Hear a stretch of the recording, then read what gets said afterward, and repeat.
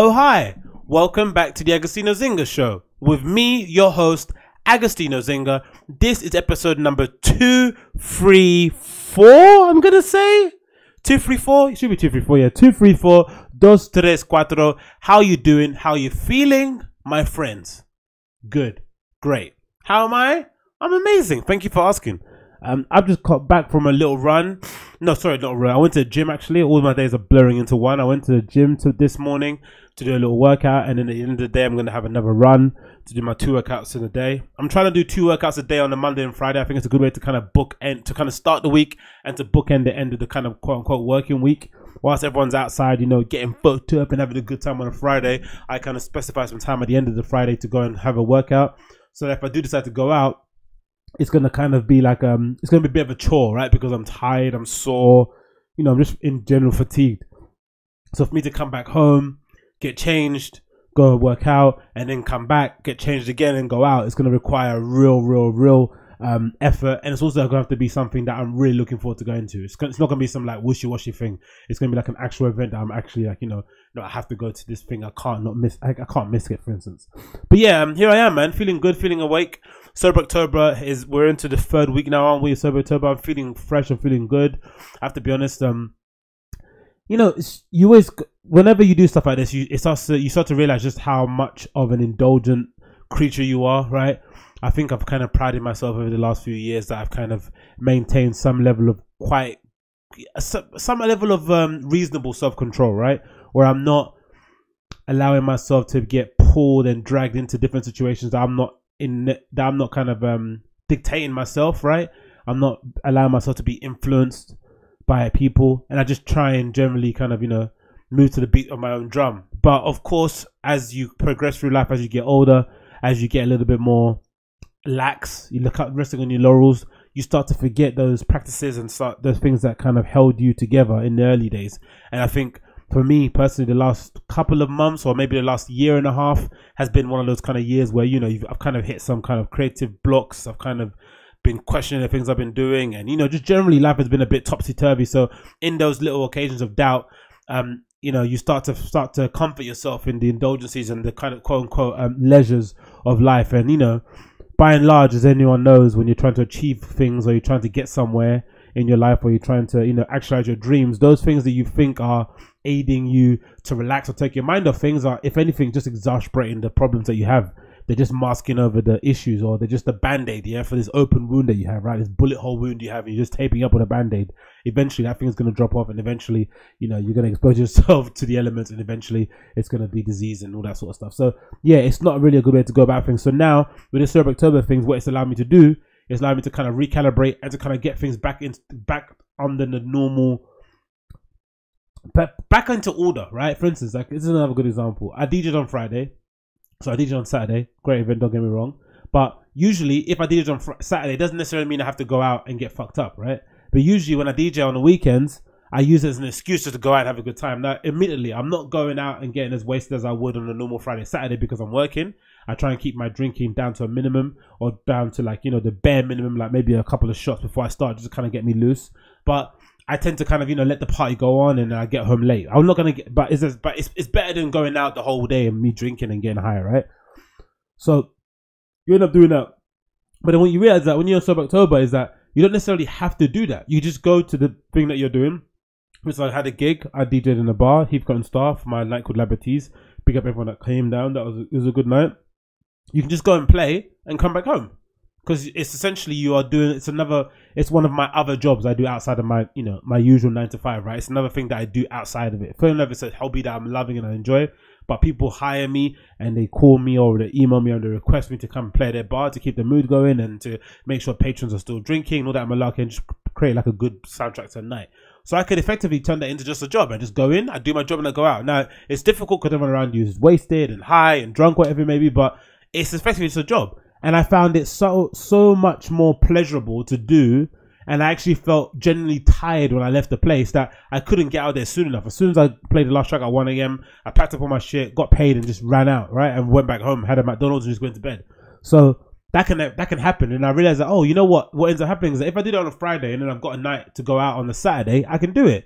But if I'm getting wasted on the day that I'm DJing on a Friday, and then I'm trying to go out again on a Saturday, it's just going to be an absolute horror show.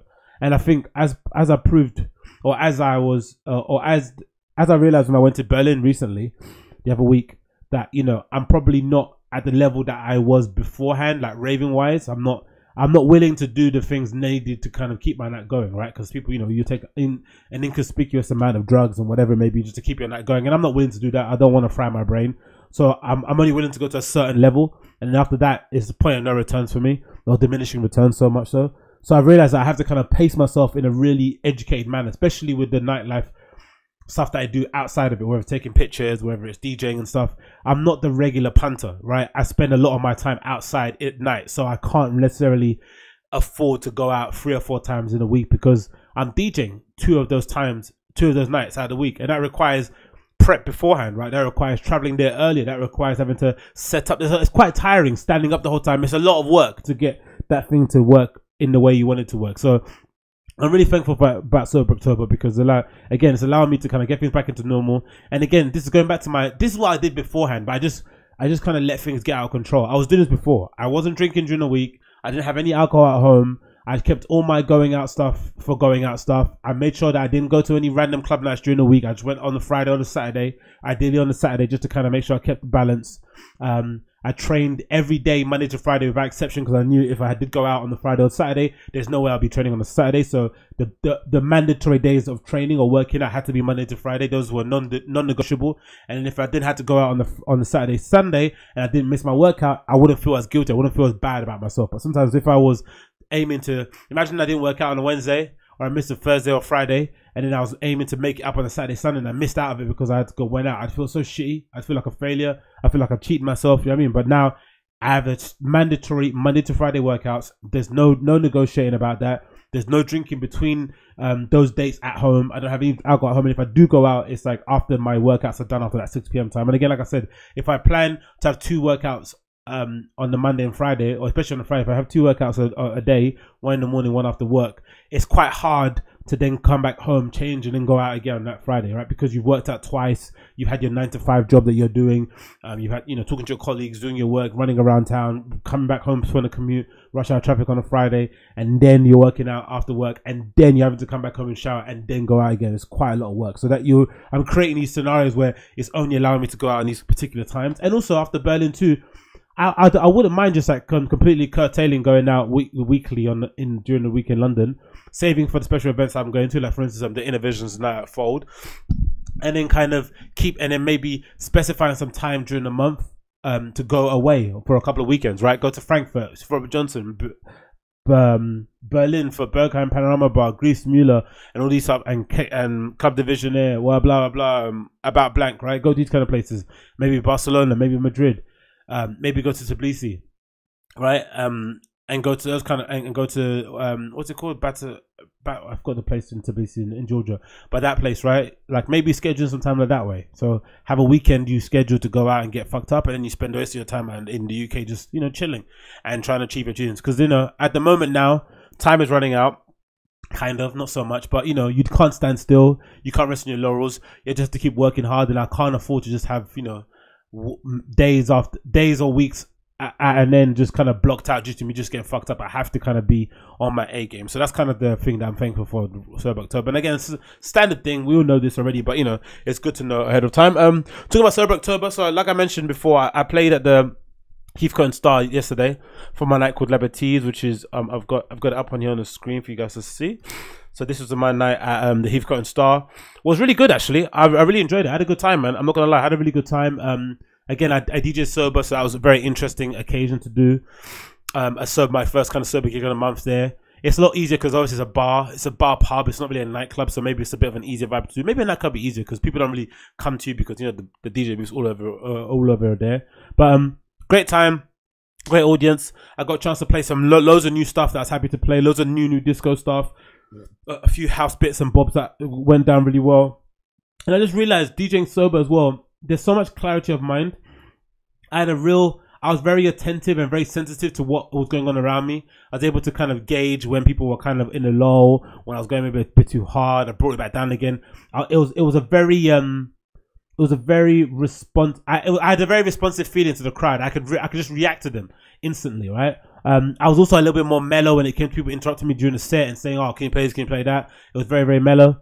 I was very cool about that. And just in general, just a great set. And my recollection was good too. I was able to remember what I had on my USB and be able to pluck things out of the on my mind that I thought would work really well.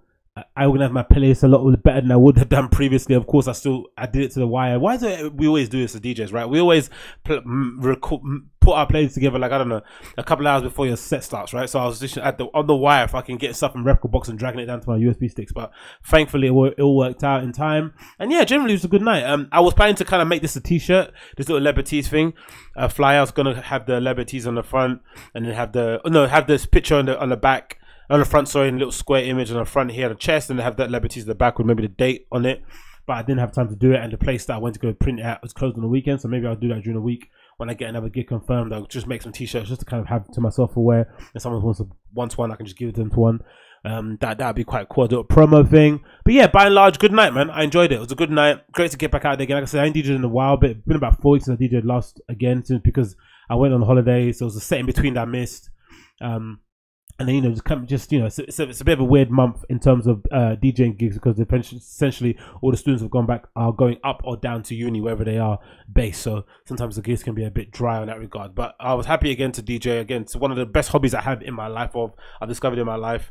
It's been really good the last few years or so. And yeah, this year's probably been one of my most busiest years in terms of bookings. I've been basically booked. I've played at least a minimum of twice every month for the last year and a half or somewhat. So that's been really good. And yeah, it was a good occasion. I enjoyed it. Again, like I said, DJing sober is great. I had my all blue suit on, electric blue suit on, that I bought from Top Man ages ago.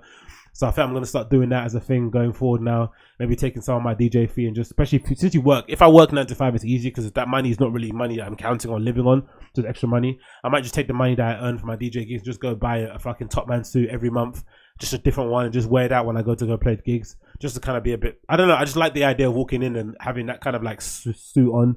It kind of lends itself to my DJ name, Handsome Black Man. It kind of, there's a good synergy between that. Again, it's probably a little bit more on the, is his name The Magician or Mr. Arab? Is it Mr. The Magician? Yeah, that DJ called The Magician. I think I missed it before, right? The Magician. I think it's called The Magician. The Magician DJ. I think that's his name, right? Is it The Magician? The Magician. Yeah, that's him, yeah. There's this guy who used to DJ with Airplane back in the day, who kind of has a suit on that he wears all the time. He does a lot of electro and disco edits and stuff, and he's always wearing a suit, and he looks fucking incredible. Of course, made himself to The Magician, kind of similar. It's like a bit of a Hyder Ackerman suit there with the stripes on it. But yeah, he's got quite a good style. I like him. So maybe something similar to that. And the other guy, what's the other dude that all the girls like? Is it Gustafo-Stein? Is that his name? Is that Gustafo Stein, is that Steen or something? Gustafo Stein. Is it his name? Is that his name? Yeah, that guy, this French dude that all the girls like. He's got pretty good style too, right? It's just like a black suit, white shirt, no tie. Again, just kind of lending itself back to kind of, being an actual artist as a DJ, right? It's hard to do, have a bit of persona there, but I think that works quite well, lends itself well to the name. Again, something different. I don't usually wear smart outfits at all when I'm in my regular day-to-day life, but I think that worked out pretty well. I might do something similar to this as well in that regard. Now, I mentioned I think Dennis Salter started to wear suits too, right, for his new EP. Is it EP or album he's putting out soon? He's wearing a lot of suits now at the moment too, so everyone's kind of going down that kind of lane at the moment. But yeah, I wore an all electric blue suit for the occasion I was DJing, and yeah, I had a good time, man. Got a great time playing there as always. So thanks to everyone that came out for Liberties. Again, all my DJ dates are put into my on my website. You can check it out at agostinhozinga.com. I have a link in the show notes. You can check it out on my website. All DJ dates are on there. I update that quite regularly, so keep an eye on that. And obviously my resident advisor page will be on the list as well below, so you can check out my dates I put on there too, to make sure you catch me when I'm playing. I think that's it, right? Let's jump into some topics, isn't it? Let's get into some topics. It's got loads of stuff to talk about, loads of stuff I've got on my list of things to go through. So let's get in on it. Let's get in on it. So number one topic to go on is Eliud Kipchoge breaking the sub 2 hour marathon time, which is nuts just to say out loud, isn't it? There's a human out there that ran under 2 hours, right? A full marathon, which I don't know if we just spec that out in terms of times on the calculator, right? So let's say you say what he ran 1 hour 59, right? 26. What's that? So he ran each mile, basically, effectively, he ran a 6-minute mile, average, maybe less than that, every mile for 26 miles. That is insane. 6 miles, that's just insane. But yeah, Eliud Kipchoge was able to break that record the other day. I watched it live in the morning before I went out for my run. It was very motivating, I have to say. I usually try and watch like David Goggins clips on his Twitter, but now he's doing the Western States 250-mile race and stuff like that, so it's not really uploading as much. But I was able to catch a bit of this live stream on YouTube where Eliud Kipchoge was kind of running through the thing, and I've got it up here on the list so you can check out on here on Twitter. But there's videos uploaded everywhere on it. But just amazing, man. Got his shoulder, so amazing, and he was able to kind of run into the arms of his wife and children at the finish line. Such a cool dude, man. Cool as a cucumber. Just like, nothing ever happened already before. 1:59. Imagine that. Imagine running 1:59. 1:59 is the official time he ran. Super chill. I'd be having my shirt off. I'd be... Honestly, if I was at Kipchoge, my shirt would be off. I'd be running up and down the street naked. I'd be screaming. I'd be doing loads of that American, like, yeah! Right, he's just super calmly running to the arms of his wife and just kept things moving. Do you know what I mean? It's like, Jesus Christ, man. You just broke the flipping record, mate. Come on. React more. She's like, minor thing. You know what I mean? So cool to see. But the details behind it are just insane because, again, you have to imagine, right? He ran the whole marathon in the time. He ran just basically, my fastest time running a half marathon was 1 hour 47 minutes. 47 minutes, right? And I was in Barcelona. And I think after that, I ran probably 1:49 in Chippenham. And I think maybe the Hackney half marathon, which killed me, I ran maybe 2 hours and 5, right? So he ran quicker. He ran a marathon quicker, right? Full marathon quicker than I ran my last half marathon at the Hackney half. That is just insane how quick that is, how fast that is running. And there's actual videos of people that are running next to him side by side recording to see just how quick he was running. You hear the breathing of the person that's recording the video, like, shit. It's like, I remember my little brother went to go see the Tour de France. I think the cyclists by Canning Town or somewhere around there. I forgot what race it was, but he said, like, you don't understand how fast these guys are going until you're like on the road watching them zip by you. And it's like, whoosh, whoosh. So imagine running what a professional marathon runners must look like when you're up close and personal, especially when you're running yourself, right? I ran myself like 3 miles or so a day. Maybe more if I'm feeling in the mood and stuff. Yeah. So I know what it is to run quickly, or in my head to be running quickly. So I can picture, I've got a better reference point from it. So when I'm standing on the side and I see someone like Eliud Kipchoge just running by me and he's running a half marathon at the same pace that I'd probably run maybe a 5K, it's just insane. And some of the facts behind it as well are even more illuminating. I think there's a really good article here. Oh, let me just get this off. I always kind of forcing all these dumb applications to load. Come on, get out of here. There's a really cool article here on BBC actually that kind of mentions just how quickly he was going. And get up on here, and just to kind of get that perspective. And again, it's just funny because these things, similar to skateboarding, when someone does a trick that no one else thought was possible, it immediately opens up the floodgates for everyone else to start doing it. Because I don't know what it is about the brain, I don't know what it is about human nature, that suddenly when someone does something and you realize it can be done, automatically something in your brain just kind of clicks. You're like, oh. And it just becomes reality. It's not something that you question anymore. And this is kind of the scary thing happening now for the future. Or future? Yeah, this is a scary thing that we have to kind of be aware of, or kind of anticipate. Like, how fast are the kids coming up watching him run, right? So the kids that are 15 and under in school and shit, running, professionally, or running as part of a course or as part of a club, or they've got scholarships, or they're at university running for their track team. Imagine what this performance must do to them. And for their confidence, and what they're gonna think is possible, and what they're gonna think is achievable, right? You already got that kid. Is that White Lightning, that American kid that runs super quick, and he's really young. So imagine what it's gonna do to the new generation when they see someone like Eliud Kipchoge running a fucking full marathon in 1 hour 59 minutes. It's just insane. So it's a really good article on the BBC. Kind of breaks down exactly why this is so important. So this is another video of it as well. Again, running down. This is history unfolding on the streets of Vienna this morning. It's a Saturday run like we've never seen before. Listen to the noise. The stride patterns are just awesome. How he's doing it. Through hard. He's essentially just like, look how far up his heels are flicking to his bum. Right. The body posture is just leaning forward just ever so slightly. Just an absolute beast of a man.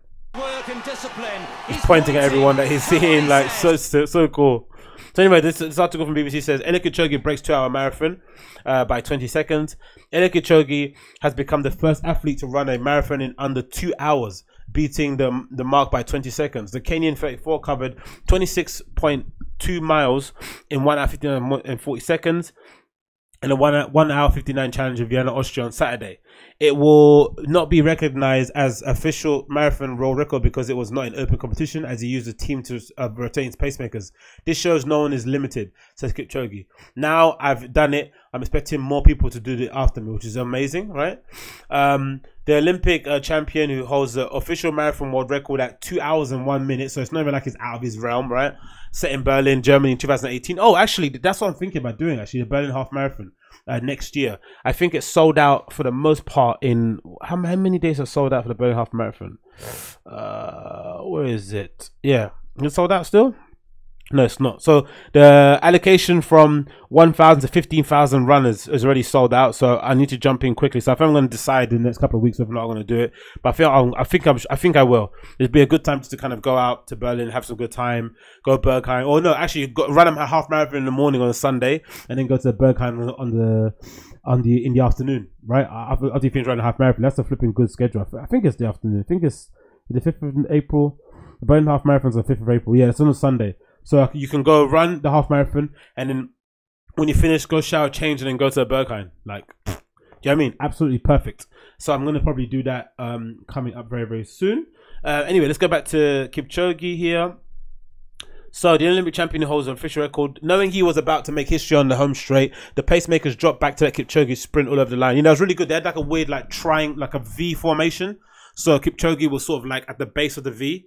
Right at the bottom of the V, and then he had like two runners, like you know, divided in front of him, and then they had these lasers on the floor that were essentially the pace of what he had to keep in terms of where he had to be, and the pacemakers were they kept rotating. I don't know how many miles. I think they kept doing. Someone said a 5K. They kept doing like 3.5 miles each, and they kept rotating. Another group of pacemakers would come in, and they'll keep running with him. It was fucking awesome to see. And then just as they got to the end bit, they all just dropped off, and he started sprinting in between the middle by himself. The 4-time London Marathon winner embraced his wife Grace, grabbed the Kenyan flag, and was mobbed by his pacemakers, including many of the world's best middle and long distance runners. Kipchoge, who compared the feat to being the first man on the moon in a build-up to the event, said he had made history just as Britain's Sir Roger Bannister did when he ran in the first sub-4 minute mile in 1955. I'm feeling good. After Roger Bannister made history, it took me another 65 years. I've tried, but I've done it. This shows it's possible. Is the positivity of sport. I want to make it a clean and interesting sport. Together we can run. We can make it a beautiful world. Yeah, of course. What a beautiful man. Absolutely nice message. With a leading, like this is the scary part, right? With a leading pace car beaming green lasers on the road to indicate the required pace of 2.50 kilometers. Per kilometer, sorry, minutes per kilometers. Kipchoge never went slower than 2.52. To break the mark, he had to run 100 meters in 17 seconds, 422 times in a row. Now, for those of you listening, I do a little bit of CrossFit endurance, right? It's this really cool workout that Brian McKenzie kind of spearheaded that essentially is a combination of CrossFit and endurance training, right? So for people that want to run and want to get really fit, but also don't want to do the, you know, insane mileages that people do when they're running when they're doing normal runs, when you do like a couch to 5K or you do like a couch to half marathon, you know, you usually go around, usually in between the 10 to like 25 mileage a week, right? Again, it's the kind of methodology of like, in order to get better at running, you just need to run more. Well, Brian McKenzie's got this incredible method where you don't need to run as much as you do in a normal running method, but essentially you do a lot of sprint workouts. So a lot of like 100 meter repeats, 200 meter repeats, 400 meter repeats, 800 meter repeats, and sometimes 1,000 meter repeats, right? And the idea behind that is to keep a consistent level of pace and cadence, so that when you then go and run your full distance race, you know how to keep that cadence and that pace up, so that you don't drop your split times, right? So I've got used to, I've understood how hard it is to run consistently, right, around the track or around whatever it is, or that upper road, a specific distance for a specific time again and again and again. So for him to run 100 meters 17 seconds 422 times in a row is just insane how quick he's running. That consistent pace where you just can't drop it. Because sometimes, you know, we've all done half marathons or we've run long distances before. sometimes a mile 2 and 3 are your fastest, and in a mile 3, you're essentially just holding on for dear life, right?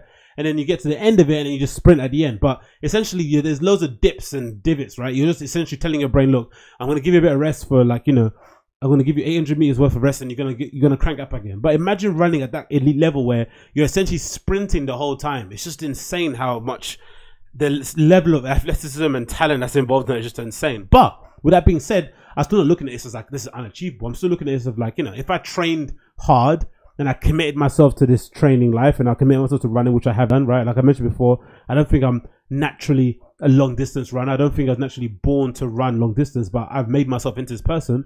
I think if I trained hard enough, I could probably do that or get close to it. I think so. You just have to give yourself to it. You have to dedicate your life to it. You have to run more than I've ever run before. I have to, you know, there's loads of things I'm going to have to do that I probably won't willing to do right now. But if I wanted to do it, I probably could do it. I think so. And again, that's the whole point of him doing it, right? It's like to inspire people like me, the average, you know, working man, to think, you know what, that's possible. I can go do it too. But yeah, it's just incredible story. So he ran 100 meters in 17 seconds, 422 times in a row. He was 10 seconds ahead of the schedule at halfway mark before appearing to slow with a few 252 kilometers, only to regain the pace and kick on again. That's where your real athleticism comes in, right? Where you're able to slow down, you're able to get fatigued, and then kind of find another gear. Like, that's just insane. Kipchoge was assisted by a team of 42 pacemakers, including Olympic 115,000 meter champion Matthew Centrowitz and Olympic 5,000 meter silver medalist Paul Chilimo and the Linebrighter brothers Jacob and Philip and Henrik. They rotated in and out, running in formation around Kipchoge, with former 15,000 and 5,000 world champion Brendan Leggett anchoring the final leg. They're among the best athletes in the world, so thank you, added Kipchoge. I appreciate them for accepting this job. We did this one together. Kipchoge coaches delivered him water and energy gels by bike over 4.4 laps of the 5.97 course in the city park instead of having to pick refreshments up from the table as in all competition marathon runners. These aids are not allowed under the rules of the IAAF, Athletics World Governing Body, which is why he will not be recognized as a feat. That's the only thing, because he got given gels on a bike. Come on, man. That was superhuman. The attempt was funded by the petroeconomics company IONOS, owned by Britain's richest man, Sir Jim Ratcliffe, who also sponsored the cycling team of the same name. But yeah, look at that, man. Look at the split time. That's just insane. He ran a 5K in under 15 minutes. Just, you know, I don't know about that, because the quickest 5K I've done is 25. So he ran. Jesus Christ. Yeah, it's just insane. He ran a 10K just over the time that I ran a 5K. Wow. At Kipchoge's request, the course consisting of 2.67 miles stretches and 2 small loops so that each end was lined with spectators, unlike his previous attempt to Nike breaking Project Monza. Okay, he asked for people to come down. That's awesome. Nike also provided Kipchoge with a new model of the shoe that has been worn by athletes running the 5 mile. The Ineos team selected the first but yeah, just incredible performance by everyone involved. Well done to Kipchoge. Absolutely smashed it. And again, inspiring people like me, average Joe blogs here, to think that I can go and do it too. Probably can't, but why not think that I can do it, all right? Why not think that I can do it? Because if I train enough, hard enough, why not? He's a human just like me, and if he runs, I can run, right? Right? Right. Let's get to myself there. 25-minute 5K man thinks he can run a 1 hour 59 marathon. Ha. What's next here? Chris Brown does coke. Who cares? Yeah, that's what I'm saying. Who cares? Who cares? This is a story that keeps rumbling on and on. Whenever someone happens to be in the same vicinity as Chris Brown, preferably some sort of dimly lit nightclub or some celebrity-filled event, someone inevitably catches him, quote unquote, doing cocaine, right? Which is very odd, because it's not as if we didn't know this, not as if he wasn't obviously doing this previously in his, you know, in other occasions that we've seen him do it. But why are people consistently? This is what I don't get, right? Because I think maybe I'm not celebrity obsessed. I don't really give a shit in general about these people, but I'm not giving a shit. But, you know, I'm not, you know, necessarily in a space where I'm going to be around these guys and girls. But I think if you're somebody that is celebrity obsessed and you want to be in part of that world, why would you go somewhere like that? Again, he doesn't know who you are, where you are, because I'm assuming this video looks like it's been zoomed in from like the other side of the room. But why you betray the trust of your peers and people that you're with in the space and record someone like Chris Brown doing something like this? I assume in those kind of glitzy, highbrow, A-list celebrity spaces that there's probably a few other people doing some sort of illicit activities, whether or not it's drugs or partaking in activities that aren't, you know, that all the way legal or whatever it may be. There's people doing things, you know, that they're just doing because they're in a safe space, because they're around people. They're around people who have as much to lose as they do, right? So the understanding is that, look, we're always going to keep each other safe. And I think having come back from Berlin, especially having come back from the Berghain, you know, and you hear people, all these Hollywood actresses that went to the Berghain, you know, incognito, and went there, had a great time, and you're pretty sure whenever I'm in the Berghain, I'm pretty sure I'm gonna bump into a celebrity or two, right? And I always told myself that if I did bump into one, I wouldn't be like, oh my god, look, it's that person, right? I'll just be super cool. If I bumped into him and we happen to cross paths, be like, hey, what's up? I love you, this, whatever. Just keep it moving, because I wouldn't want them to feel as if like somebody is here spying on them, right? I want them to feel as if, oh, I'm gonna get my phone out. I want them to be completely cool and chill, and just to know that, look, I'm a fan. I love what you do. You know what I mean? That's all it is. So having come from this kind of place, you start to realize just how important, as great as putting a sticker of your phone is for us punters, right? Regular people that go to these kind of clubs. It's probably more important for the person that has something to lose, right? Because they at least have the opportunity to be in a space for once that isn't a private members club, that isn't some snooty, you know, faluti hotel somewhere, where they can actually have a dance, get fucked up, get all sweaty, not care about what they look like. Because that's the other thing you have to realize too. Most nightclubs, especially those kind of nightclubs that are set up in that way, they're not necessarily, you have to go there and show out your best outfit. You're not there being, you know, having the new thing on. No one really cares. Basically everyone's there appreciating the music for the most part. So imagine being a celebrity or somebody of note or somebody somewhere to lose, going somewhere, just letting your hair down, right? Just being free, being able to have a dance, chill out, talk to your friends, get fucked up. You know, just whatever, just especially with your friends. Imagine this is the only time when you're not, maybe when you're not in an Airbnb or in some like hotel or in your mansion somewhere in Beverly Hills, which is probably not as fun, right? I imagine getting fucked up in the Beverly Hills mansion just with you and your friends isn't as fun as being anonymous in a crowd full of 1,000 people dancing to thumping techno on the Berghain main floor, right? So being able to like reconnect with your friends again in that kind of environment, maybe your friends miss having you around in that capacity because you're this big celebrity person that they can't necessarily go to a club with anymore because you get stopped or you get taken, people ask you to get pictures or autographs all the time. So being able to be with your friend who's this celebrity person, just be able to chill out is amazing. But you have people like this who record a video of Chris Brown doing coke in a nightclub and you're like, why are you doing this? And also, why do you care? But I'm also happy that for the most part I play in the background because there's no sound to it. But you know, he's at the doing whatever he wants to do at the back of the nightclub. I'm also quite happy that for the most part, no one seems to care, right? The only people that care a lot about this are, I don't know, people that record shit. It seems that for the most part, the internet doesn't really give a shit that he does what he does outside now. And I'm liking, because I think I hearken it a little bit to cancel culture a little bit in that regard. It feels as if we're moving on a bit. I think cancel culture obviously still affects people that are in the mid to low tier of celebrity or notoriety in general, right? I think sometimes you can't, there's only some amount of bounce that you can do, right? Because if you're in the middle to low class of a celebrity or somebody of influence, there's going to be a couple of jobs that you already have that are in the works that will get taken away from you immediately, right? Any appearances that you were scheduled to do will get cancelled. So usually it's hard to bounce back from those two hits because usually you're working check to check, your checks from the other appearances haven't cleared yet. But when you're at the top tier, you have enough residual income, you have enough income streams, right? Money's working for you while you're just sleeping, that even if they decide to cancel a couple of your up and coming appearances, you just have to weather out that storm. Weather the storm for like a couple of months, and then once that storm's weathered out, those guys will come back around again and you'll be back on normal again. But for the middle to low tier, they can't really afford to weather out a storm.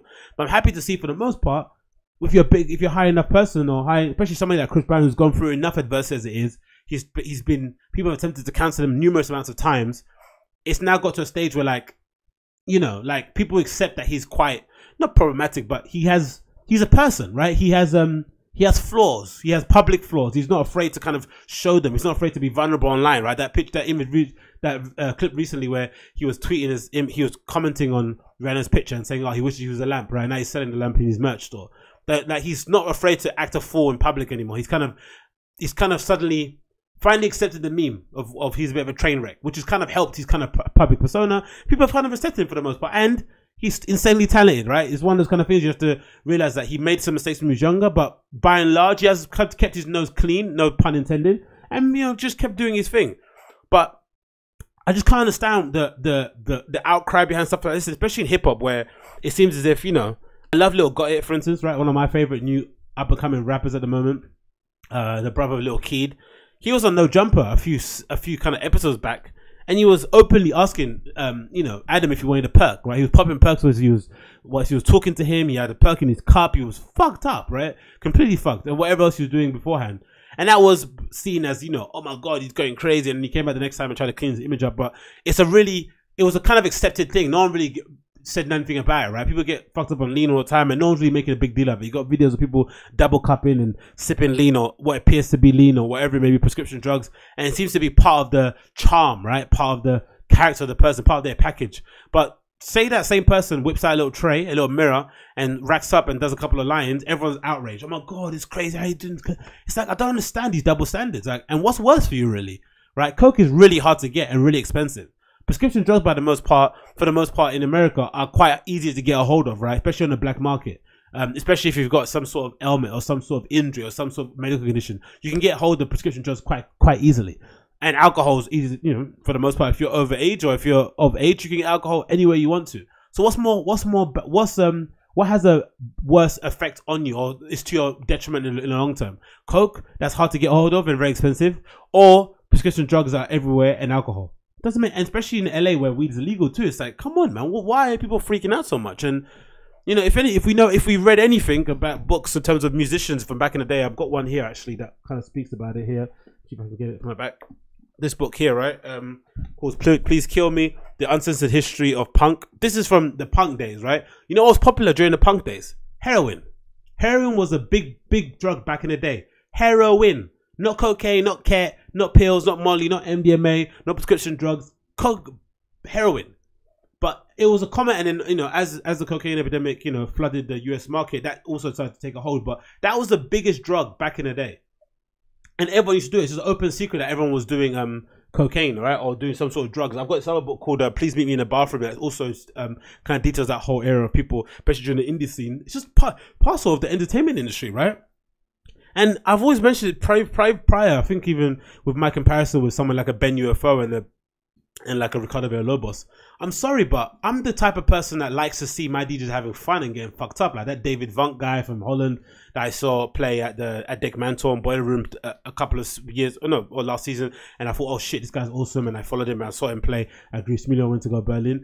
I like my DJs a bit of character. I like them a bit, you know, a little bit off kilter. Because part and parcel of the reason why you got into music was the feeling that it gave you when you were younger, and I don't know, you might have done a couple of things here and there, and it kind of gave this weird feeling. You're attached to the music, you identified with some of these people, you might have got involved, you might have thrown a couple of parties, and suddenly now you're part of the culture. So to see a DJ out there that's like, you know, clean and proper and, you know, not really doing much, and, you know, all about the yoga and the fruit juices, you're a bit like, ugh, it's not the same. This is just me personally, right? So I quite like my entertainers and my you know, my free thinkers and my weirdos, and, you know, in the celebrity world, to be a little bit off kilter. It makes them a little bit more endearing, right? For all the ills of Kanye West recently with his whole Jesus stuff, it's quite cool to see that he's quite a divisive figure, even now in his 40s, right? He's still courting controversy, even when he's in the church.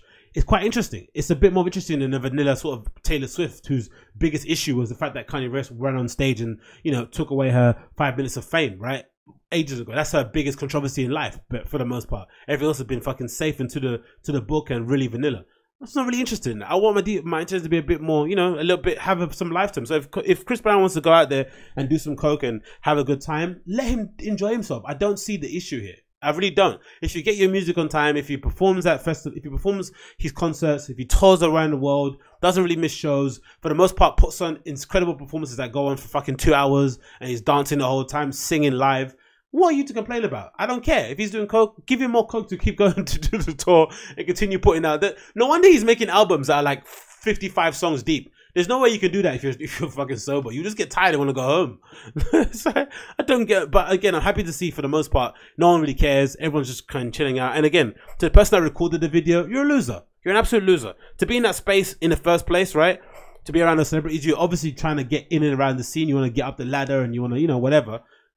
Cool, just hang out and be a good company. Don't betray the trust of people in that space and be the only person. Because she looked at he or she was the only person recording, or the only video that kind of got out of him doing it, like zooming in and recording Chris Brown. It's just like that's why it's so important. Places like Burger exist, those safe spaces, or even private members club like Soho House and all that sort of stuff, or Shoreditch House and stuff. Like that's why they exist, right? Because you need somewhere to go to if you're somebody of influence or somebody, whatever it may be, that you can go and let your hair down and chill out and have a good time without people recording you and trying to end your career, quote unquote. But again, you can't really end Chris Brown's career. Do you know what I mean? He's made too many good songs. He's too talented. He's got too much money.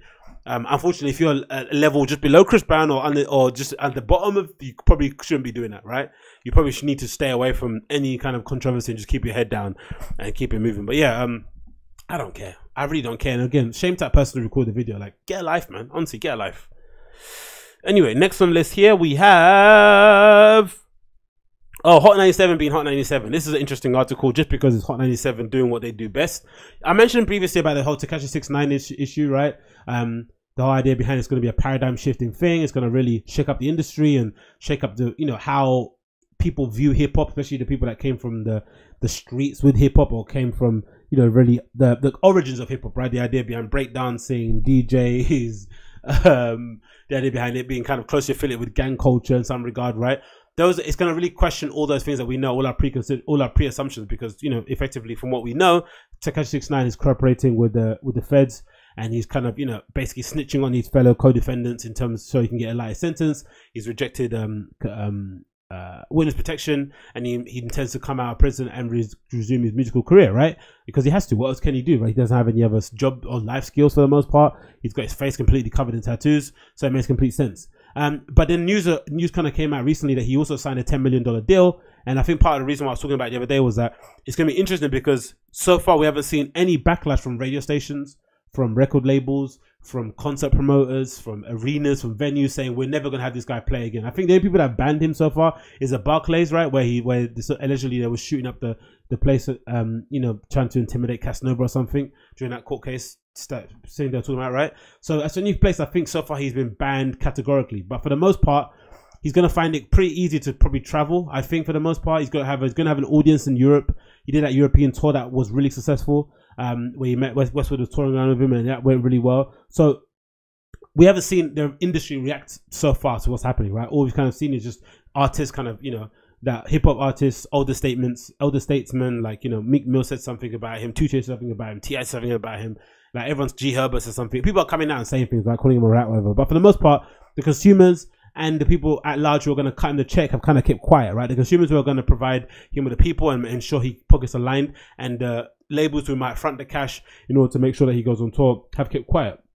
But so far, the one person to break their silence has been Hot 97, of course, right? Hot 97 maybe makes sense because, they are New York's most well-known radio station, maybe not the biggest. Breakfast Club, Power 105 and Breakfast Club will probably taken over from them, but in terms of just that legacy name, Hot 97 is very closely associated or married or joined to the hip, hand in hand with hip-hop in the New York scene general by and large. So it makes probably makes sense to come out and say something. But it's just like Hot 97 to adopt this really weird moral stance in a situation that has nothing to do with them, right? So TMZ are reporting that Hot 97 aim to not play his music, right? Unless, right? This is a weird kind of like fucking disclaimer at the end of it. But it's an article from TMZ. It says the following: New York City's biggest hip hop radio station, Tekashi, says Tekashi 6ix9ine will not get no spins once he releases for music unless the snitching rapper's music forces their hand, right? Which is insane. If you're gonna have a moral stance behind what 6ix9ine did, which you probably shouldn't again because it doesn't involve them, they're not in the streets, they're not of the streets. There's nothing about Hot 87 that is about street culture, right? The amount of time they banned 50 Cent, for instance, and people of those kind of ilk for being quote unquote related to the streets having some sort of problems at a radio station is insane. So for them to suddenly have this stance doesn't make any sort of sense. But if you're going to do it, go the whole way. Don't say unless the public forces their hand. It makes no sense, right? And the article continues. An executive from Hot 97, probably Ebro, tells TMZ when Tekashi is released from prison and drops new music, the radio station will not jump on to debut any of his records. They don't anticipate playing any of his music at all, which is really moronic because I'm pretty sure, I think Tekashi was trolling Ebro for a minute, right? Was trolling him to get an interview and they never got an interview at the end of it. Most of it had to do maybe because he had some inside info about what was going on about the case. Maybe they were just a bit shy. Maybe they were just shy about asking after he went on Breakfast Club and completely smashed their viewing records. I don't know, but it seemed like an easy layup for them, right? They love to call controversy. They want to be part of the conversation because, they effectively been left in the dust with the Breakfast Club. So they're always trying to insert themselves in there, whether it's Rosenberg taking some corny backpacker hip hop ideal point of view behind some issue, whether it's Ebro saying something inane or trying to be a troll, which is not really a troll. He's just an old dude that's chat shit. You know, there's always an issue. The sound guy had an issue with Joe Budden. There's always something they're trying to get themselves involved in or inserted in so they can kind of be part of the conversation and effectively not die, which is, you know, again, admirable, because nowadays with how quickly media is changing and how quickly these meme pages and these kind of hip hop news page, hip hop Instagram pages are popping up all the time. They had to do something in order to not get left behind. No way, no qualms about it. But don't pretend like you didn't want that interview. Don't pretend like you didn't want those however million views his Breakfast Club interview got, right? Both of those interviews, the one where he went on all cocky and the one where he came back a bit with his tail between his legs when he kind of felt the pressure from the feds. They want those hits. It makes no sense. And this article, it makes no sense even, because they're stipulating at the end of it, they're only going to play his music if the public forces them to, like, if the public demands. And if you know anything about Tekashi 6ix9ine's audience or consumers or fans or even his approach, the first thing he's gonna do when he comes out is troll Hot 97 and get them to kind of fucking bombard Ebro, Rosenberg, and everyone else on Laura Styles' Instagram page with comments about play Tekashi 6ix9ine, right? They're gonna be bombarding his page with all that, so it doesn't make any sense why they're doing this. Anyway, it continues. The fact is, the exec tells Hot 97 tells us Hot 97 has never been a huge Tekashi 6ix9ine supporter, and him ratting on his former gang members is digging an even bigger hole for himself. Like, what do they? So what? Like, what does that have to do with them? Why do they care about him writing? It makes no sense, right? We got the story. One record label making a multi-million-dollar investment into Tekashi 6ix9ine, banking on him to get out of prison sooner rather than later, which is a great shrewd investment. That's where you know you have your mind screwed on as an investor or as somebody that knows about money, right? To take all the emotion out of it, take all the scenario out of it, take away who he is, the rainbow hair, the tattoos, everything, all the beefs, and look at it just as a pure commodity. This guy who was the hottest rapper in the world for a year, as Casanova said, right, is going to come out of prison, right, after a very protracted case, right? And this is, you have to also remember, there was a time and place where people were thinking that he was pretending that he was from the streets and he had gang affiliations. They didn't think it was real. Then it transpires that it actually was real. He partook in some of the crimes, allegedly through the court case documents and testimony, and now he's on trial for it. And he had to snitch on his friends to get out for fucking 49-year sentence that would have made him come out when he's 69, right? That big meme that was going around. So this is a big deal. He went through a lot of the stuff in a year. So if you're an investment banker, or if you're someone with your head screwed on, the first thing you're going to do when he gets out is put some money in his pocket, get him out there and perform, and then see that money triple and come back at you. Because if he's able to have a year that he did last year, just even half a year this year with all the attention he's got on him, you're going to make your investment back in 6 months easy. So it makes some, that's why you have to kind of view it in the long term. And again, if you hold 97 wanting to take a moral stance with it, why couldn't they get him on? Maybe educate the audience about what they see is not right and what he did, and maybe have a good conversation, maybe an argument, whatever it may be. That would effectively then help the station anyway in terms of views and subscriptions.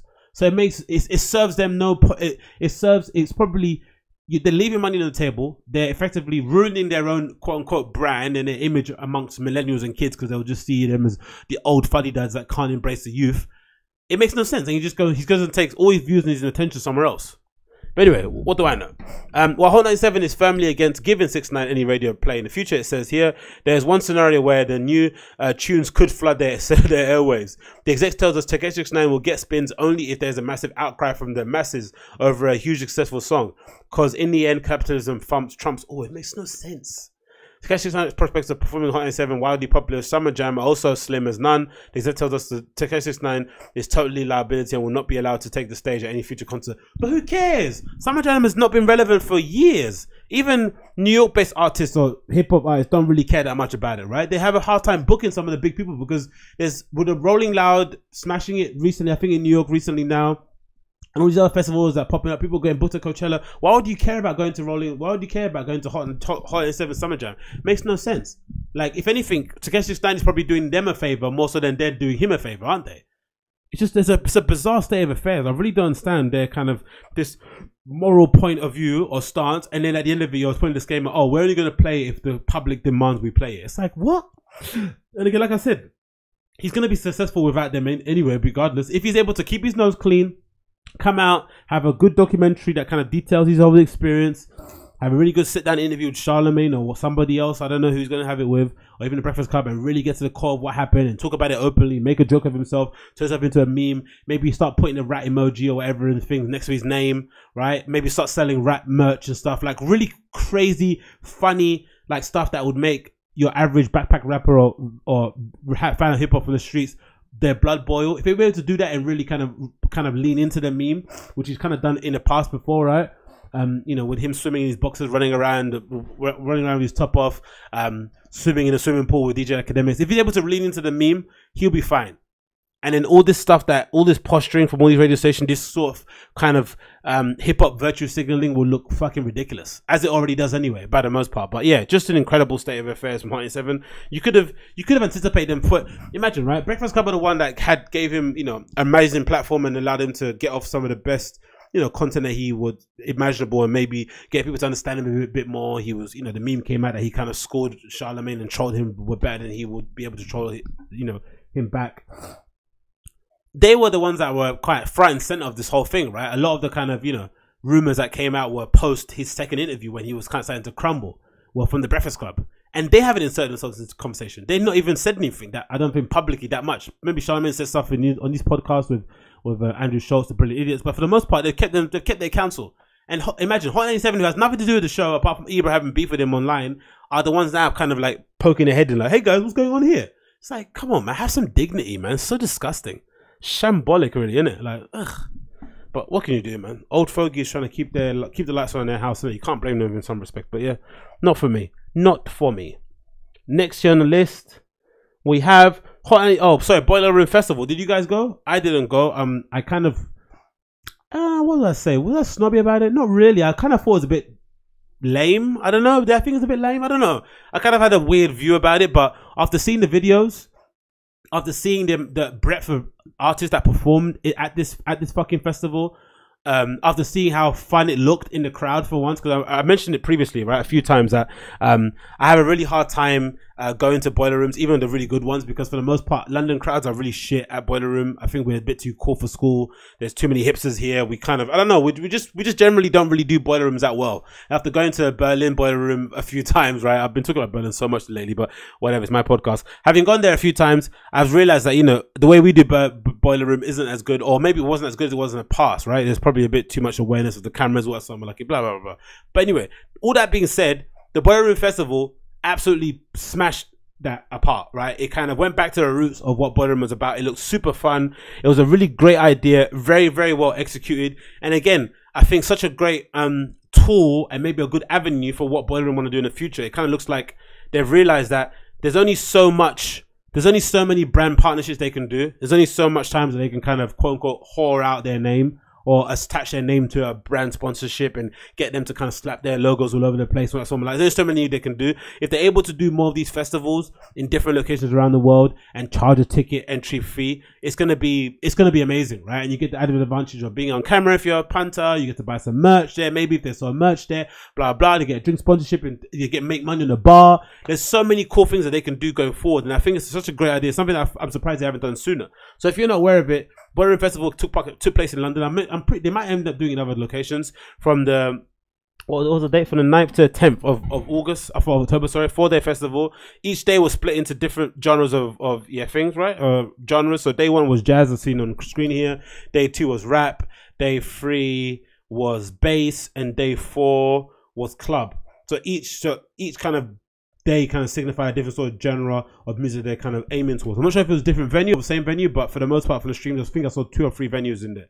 But again, each day was stacked full of people. Here's the kind of website on it. Something about Absolute Vodka. 4 days, 1 city, no headliners. Centered around Peckham, the Boiler Room. Oh, it's around Peckham. Awesome.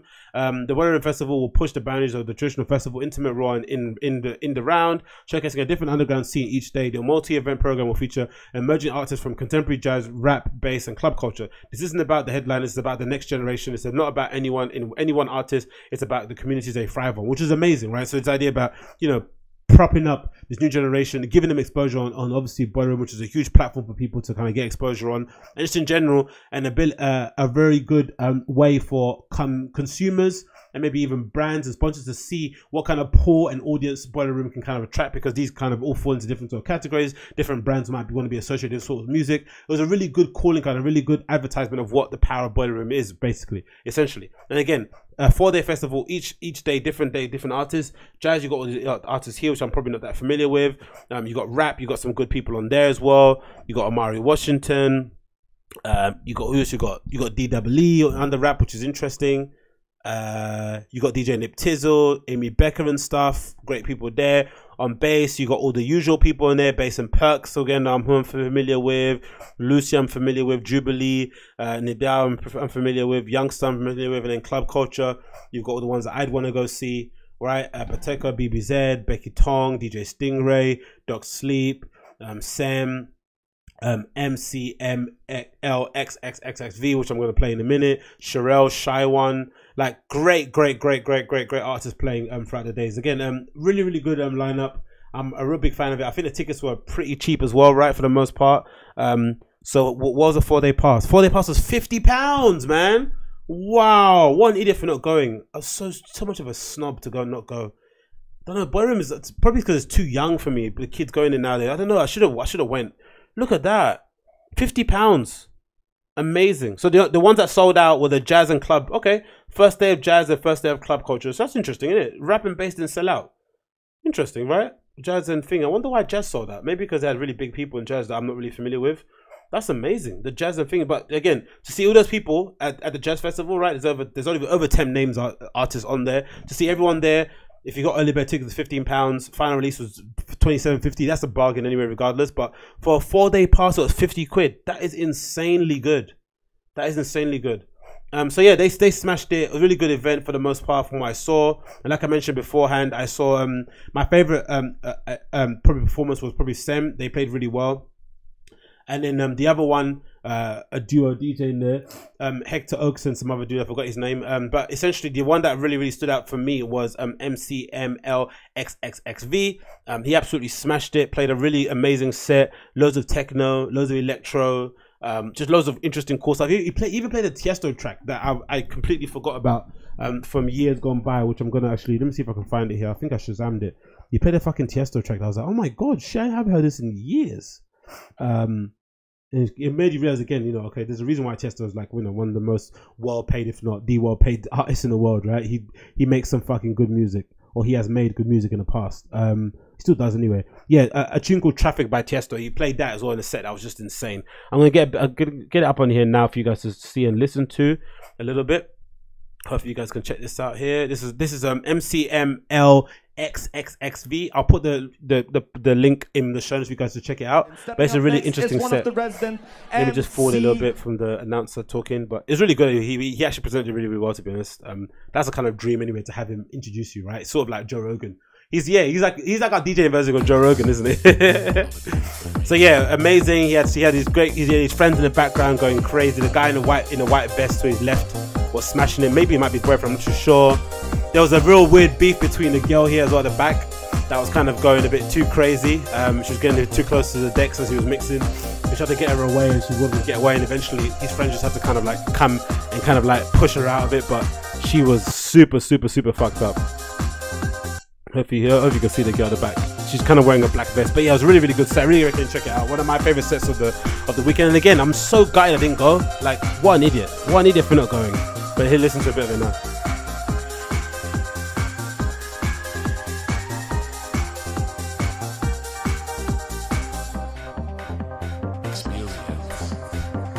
Is it me or the EQs on those? What is that? That's not best tax. What's it called? Those mixes are a lot better than the Pioneers, isn't it?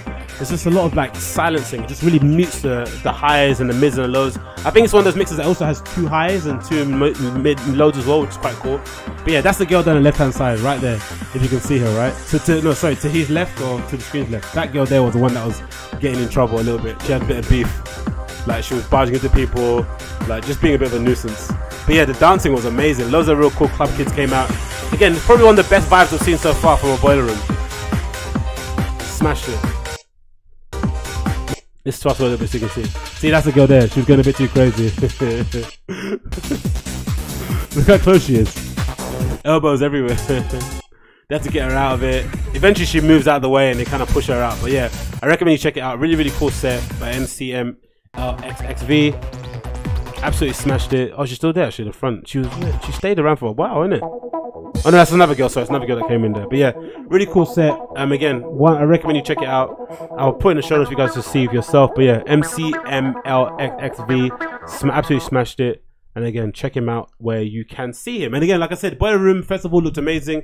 I was gutted to not go myself. I think, again, I had my snobby hat on and probably thought I was over it or too big for it or whatever it may be called. But having seen the images and seeing the videos and people enjoying themselves, and in general, just the idea behind, like I said, like 50 quid for all those artists to see all those people playing in one arena, right, for 4 days, it's just an insane value for money. That's just insane how good that is.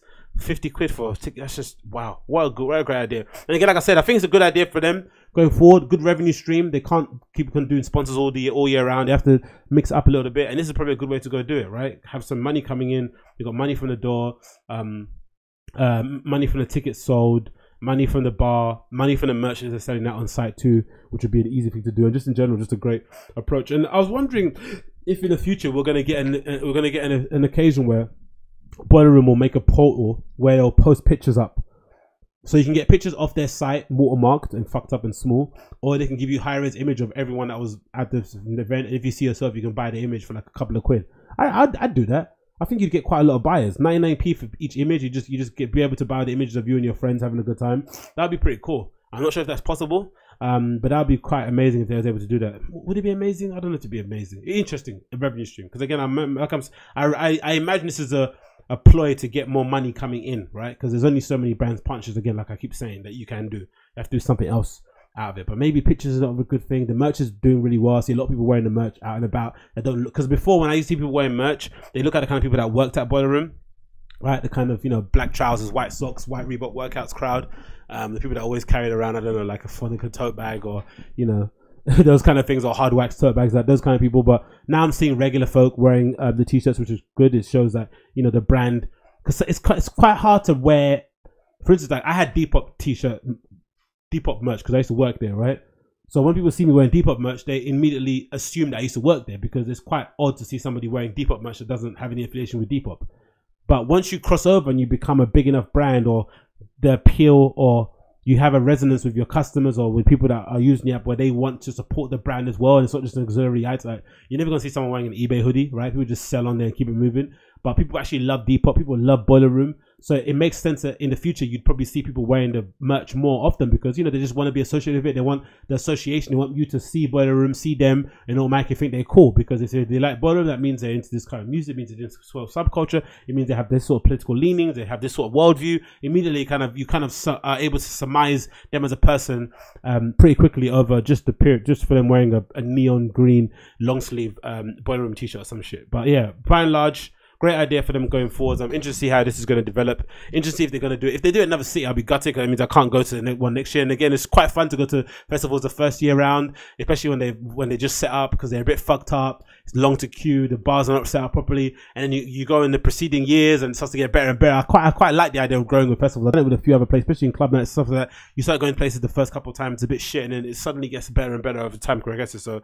I hope they do it again in London, but I'm almost surprised they kind of move it around the country or move it around the world, which would be quite cool to see going forward and all that malarkey. But yeah, first one in London makes sense because that's where it started and all that malarkey. But yeah, looks good, man. Looks good.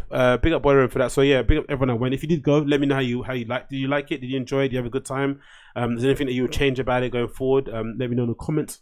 Let me know in the comments. What else is here?